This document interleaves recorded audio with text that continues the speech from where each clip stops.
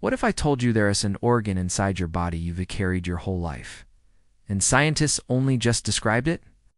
For centuries, doctors believed every organ was already mapped. But recently, using live tissue imaging, researchers noticed something strange, a hidden honeycombed network running beneath the skin and between organs.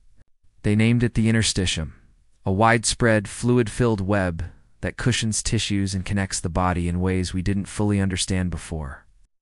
This network may help move immune cells and could influence how fluids and signals travel through the body. Scientists are even investigating whether it plays a role in cancer spread, inflammation, and how tissues heal. Why wasn't it noticed sooner? Because traditional lab methods drain its fluid, collapsing the structure and hiding it from view. Only imaging living tissue showed it as it truly is. So right now, a living river of tiny channels is flowing inside you, a major part of your body that only recently came into view. Follow the sleep scientist for more quiet wonders about the human body.